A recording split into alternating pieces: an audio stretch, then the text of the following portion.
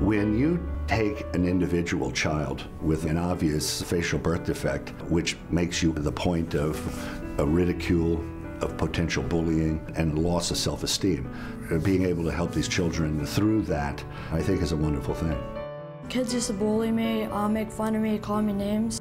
I feel sad, like really upset, because they just make me feel hurt. I would tell my mom, and she would just tell me I just need to ignore them. And I'd try, and they just keep making fun of me. He would get up in the morning and not even want to go to school. You would want to help him, but we had no way of helping him. You don't want to see your kid get upset. So if they could do something about it, then I was all for it. The idea that sticks and stones may break their bones, but names will never hurt me really doesn't apply to these children. These words can be more painful and more damaging than actually physical abuse. If we can at least give them a running chance at being the most that they can be, then I think we've accomplished a great deal. The point that little babyface brings out is that plastic surgery is still at the forefront of trying to improve the lives of individuals, not just make them look better. The foundation came about because I had been going on kind of the routine pro bono trips that are designed to take care of children with cleft lips.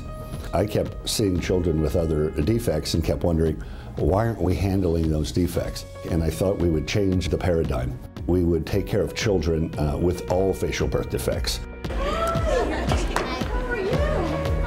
And then at the same time, we would bring the children to New York. Those physicians who would then volunteer, who could treat a gamut of deformities, didn't have to leave their practices.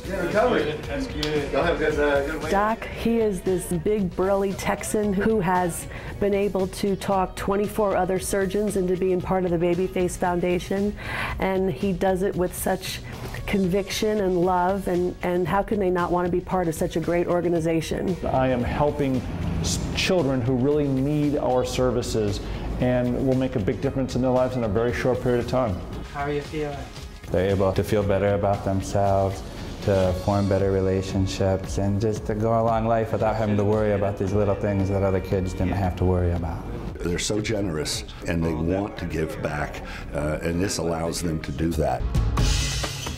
We're going to be working on you like you're taking off on a rocket ship. So you're going to stick all kinds of leads on you and electrodes. We have the greatest technology in the United States. We do scans that just put into evidence every little aspect that this child needs to correct the deformities. It's a porous implant.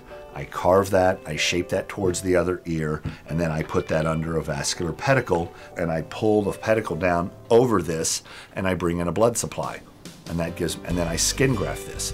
Many people are trying to learn how to do this procedure now. Now, these are complicated surgeries that take a lot of time and planning and follow-up care, and we do our best to have all the equipment that we use to be donated, again, to decrease costs so that more of each dollar donated is going to bring more and more kids over to have this type of surgery. These are new paradigms we're setting up. You have a dentist with a plastic surgeon, with an ENT, and once the child's under anesthesia, multiple procedures get done which optimize the surgical services. A very special group of doctors who perform medical miracles for free.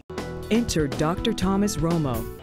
She is one of a group of dedicated doctors who comprise the medical team of the Little Babyface Foundation. There was a video from Good Morning America about a little girl that they helped. I just clicked it to see what it was about, and it led me to Little Babyface's Foundation. It's very difficult to choose which patients get operated on by Little Babyface Foundation surgeons. I don't make that decision alone as the medical advisory board that together makes that determination, but it's really based on the severity of the birth defect and the need of the patient. I was at work and she called and she said, "Hi Carla, this is Diane from the Babyface Foundation," and I was in shock. They told me that I was chosen, and I was really excited. This is a gift that I could never give my son. It's going to change him forever. Is it? Yeah. I'm a single mom, and there was no way I could pay for surgery like this, and to be able to come to New York and have Little Babyface bring us here and take care of him was amazing. We're a small foundation, but the upside on this is that this process could be duplicated in every city across the United States. But we need financing to bring the children and to develop the manpower so that we can help establish this. There is absolutely no greater cause that we have than to help our fellow human beings, and I think that we start with our children. You take one child at a time. If it's a child from Nigeria or a child from Brooklyn, it doesn't matter. These kids, their lives are totally changed forever. You watch them when they go through these surgeries, as they look in the mirror and they see themselves in a more positive light. You see them actually come out, and that's a very satisfying process. Thanks, Dr. Emma, for choosing me out of a lot of kids to come get my ears done. Thank you. Thank you to everybody in the Little Baby Face, and everyone here is so nice. Thank you very much to the Baby Face Foundation. It's going to change his life forever. Yeah. Forever. I think he holds his head up higher, and he just seems so much more happy with himself. And he won't worry about that anymore. Kids are going to think I'm a different kid. Thank you, Dr. Schaefer and his assistant and all the doctors that helped me, and especially the Baby Face Foundation.